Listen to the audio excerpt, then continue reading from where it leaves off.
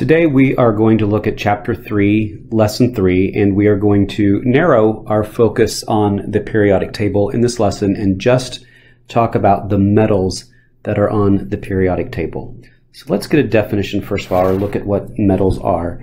And metals are the elements on the periodic table that are good conductors of electric current and heat.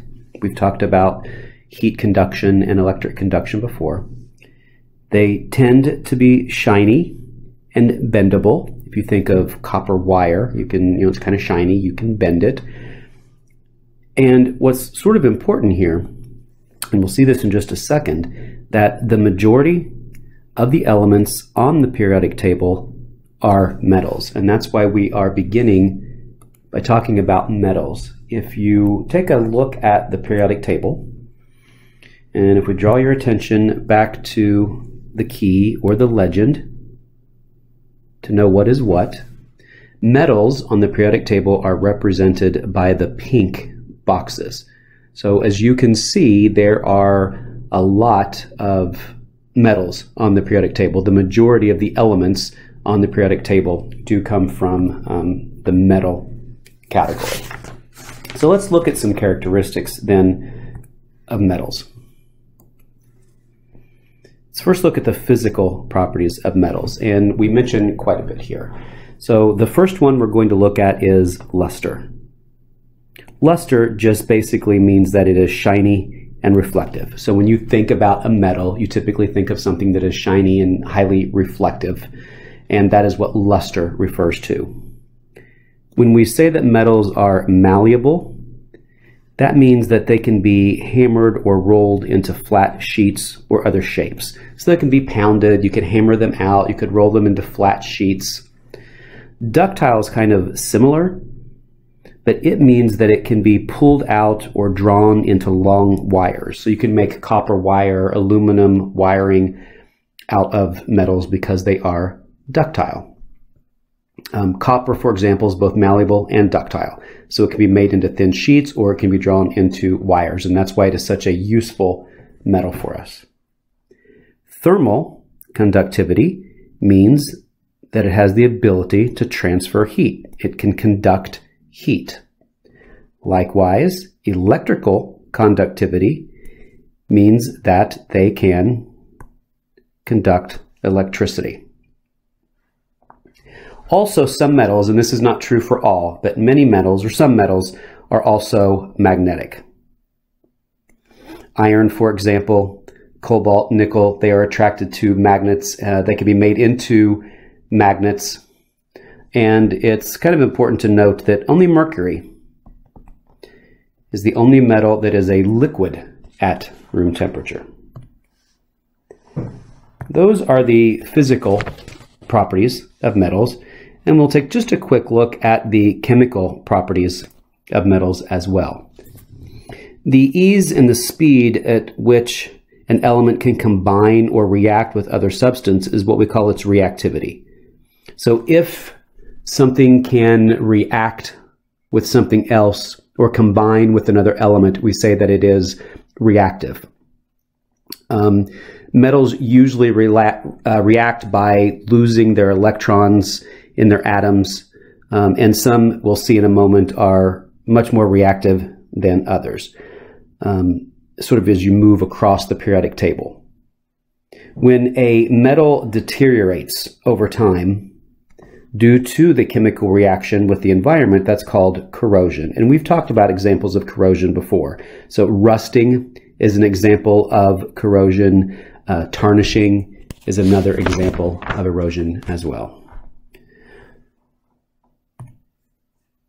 Now that we have the characteristics of all metals in general, we can now see that the metals are placed into groups on the periodic table. So going back when we were talking about the periodic table the other day, we talked about the columns being called groups. The first group, the first column on the periodic table, is what we call the alkali metals. So the metals of group 1 are called the alkali metals. They are the most reactive metals in the periodic table. So the metals that we find in this first group, or this first column, let's see if I can get this to draw. So right here, those are the most reactive metals that we will find on the periodic table. Because they are so highly reactive, they don't want to exist by themselves. So you will only find these in compounds or combined with other elements. They are never found as uncombined elements. The next column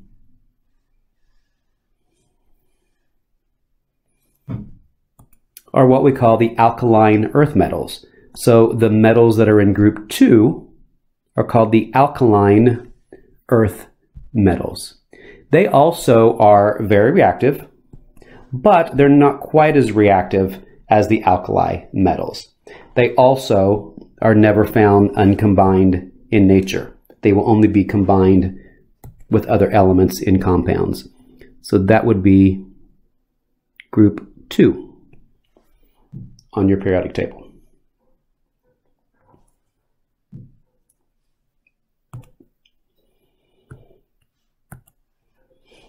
This might be a little bit harder to see because it has the black background, so let's see how we do here. So group number 3 through group number 12 are called the transition metals. So now we're actually talking about this group of metals here in the center part of the periodic table, and these are called the transition metals.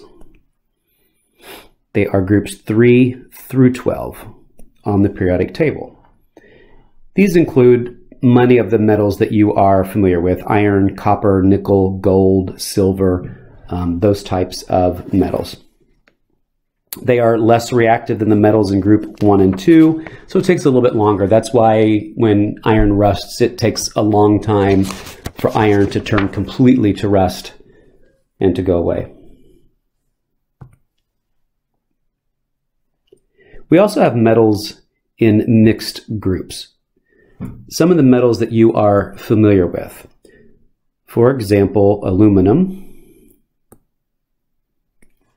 tin, lead.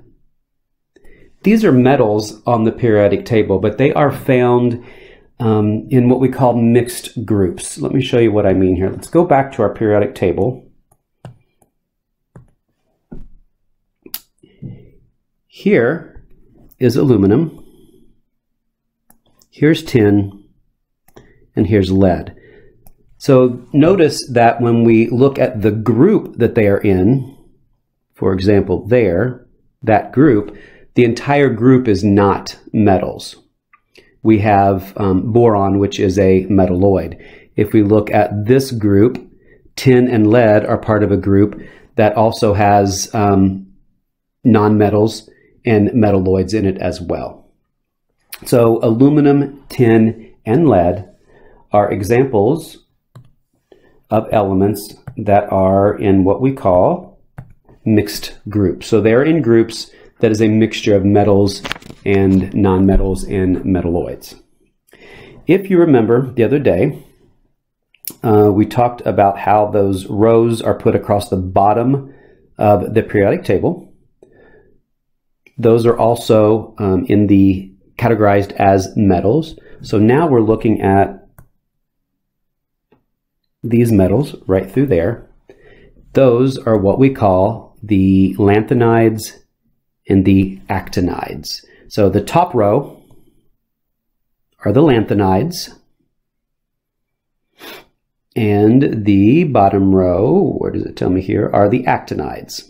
So below the lanthanides are what we call the actinides. So these are what we call the lanthanide and the actinide series. And remember, those were just dropped down there so that our periodic table would fit onto one page. And then lastly, I just want to mention that there are some elements on the periodic table that are not really naturally occurring. The elements that follow uranium on the periodic table, which I believe is number 92, these elements are all made or synthesize. Synthesize means to be made, man-made, when nuclear particles are forced to crash into one another. So anything that comes after uranium, number 92 on the periodic table, don't exist in nature. They have to be synthesized or made by scientists by bombarding them with these nuclear particles and causing there to be a change in their electron number. So, for example, to make elements with atomic numbers above 95, scientists use a device called particle accelerators that move the atomic nuclei at extremely high speeds. When there's enough energy, the particles can combine into a single nucleus. And they're showing you an example of a particle accelerator down there. All right. So that sort of covers this lesson on metals. In the next lesson, we will look more closely at the nonmetals and the metalloids. But I would like for you to go back and look at all of the in-text questions. Pages 88 through 95. Answer those questions and also pay close attention to where it shows you the little blank periodic tables and it asks you to shade in the different groups. And you may even want to, if you have colored pencils at home, you may want to shade those groups with different colors and then create a key if you would like to show which colors you have named each one of the groups. Alrighty, have a great rest of your day and I'll see you tomorrow.